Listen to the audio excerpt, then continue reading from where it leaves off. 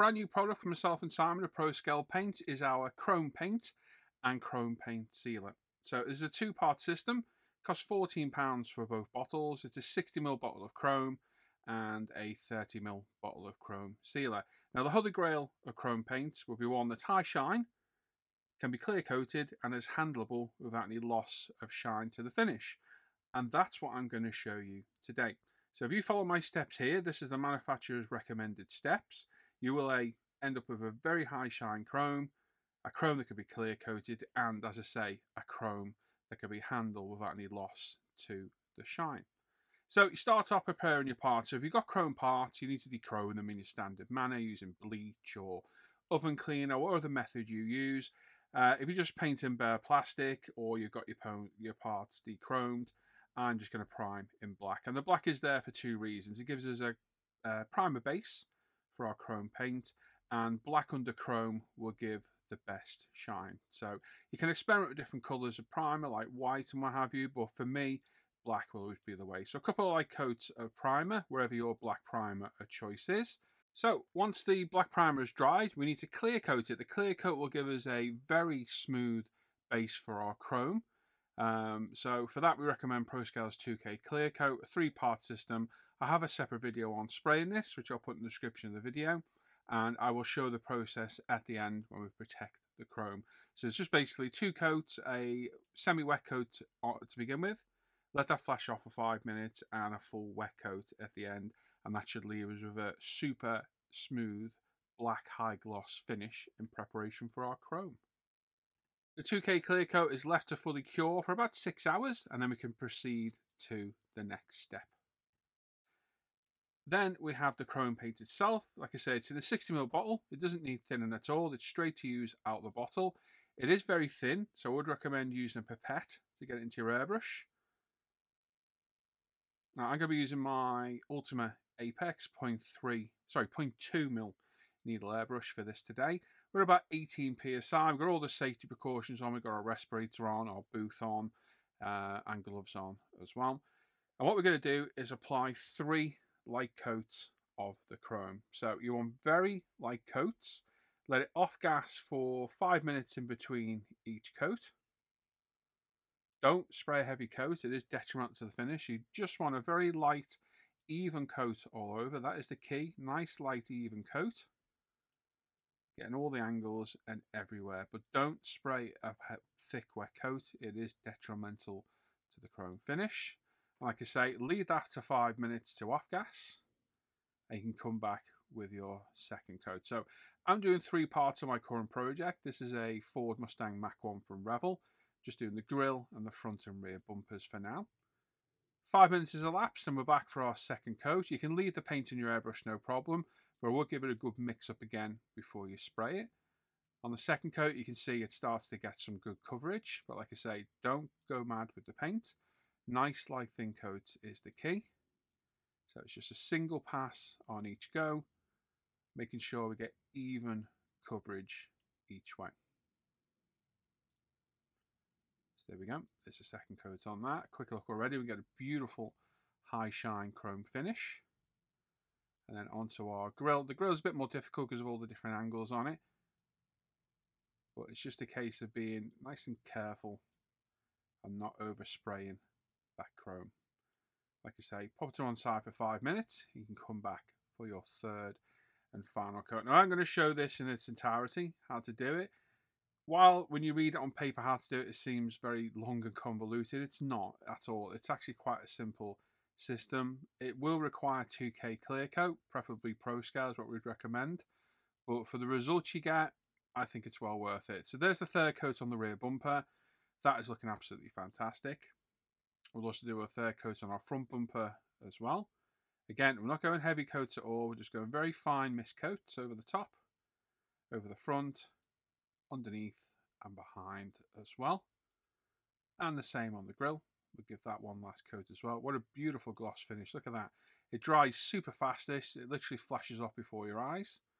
And that chrome is absolutely amazing. So there we go. There's 3 coats on each one. They need to be left for 30 minutes at about 20 degrees centigrade. So typical room temperature. If it's a bit colder, leave it a little bit longer. But I left this for about 30 minutes and then came back with the sealer. So the sealer is the product that actually protects the chrome from the clear coat. So it's neat out the bottle. It's already pre-thinned. We're going through my Iwata HPC Plus this time at about 18 psi again. And the aim of the game here is 3 very light mist coats. So we don't want to put any heavy coats on. We just want to come a little bit further back and just pass with nice even passes, 1 pass per time, just putting a very light coat on. And you should just see the 2K dull a touch with each coat. So very light coat on each part. We'll then put it to one side to flash off for 5 minutes and then put our subsequent other 2 coats on afterwards. Now, it is this sealer that allows us to clear coat it, because any other chromes, including this one, without a sealer, once cleared, will lose that high shine. It just dulls them instantly. So this is probably one of the most important steps of this, and very important that you follow the steps clearly. So don't put a thick coat on. You just want to put 1 pass on, leave for 5 minutes like this, and then come back with your second coat, and then your third coat subsequently after. So just a nice light thin coat, and at the end you should just end up with a slightly dulled chrome finish. So like I say, both these paints are pre-thinned, £14 for the set from ProScalePaints.uk. They'll go through virtually any size airbrush needle. This is a 0.35 on here for the sealer, and the chrome went through a 0.2, no problem. So anything 0.2 and upwards you shouldn't have any problems with whatsoever. You clean out the airbrush with a lacquer-based cleaner. We sell a cleaner on our site as well.